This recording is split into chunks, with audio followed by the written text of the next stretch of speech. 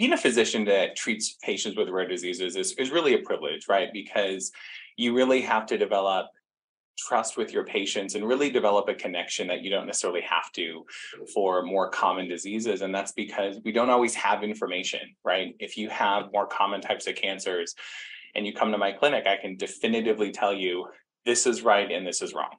When you get to rare tumors, we just don't have that information. And so it really is more of a communication, more of a discussion, and really just kind of a trust saying, I think this is the best thing to do, but we don't always know because we don't always have that information. So it really is kind of a privilege where you can really get to know and develop stronger bonds with your patients. I think the other thing too is it's really an area where you can make tremendous benefit. You know, like Lauren mentioned, we both, when we were in residency, noticed or got involved with ocular oncology and realized this is actually a terrible disease. And it's sad that there are no options for this disease.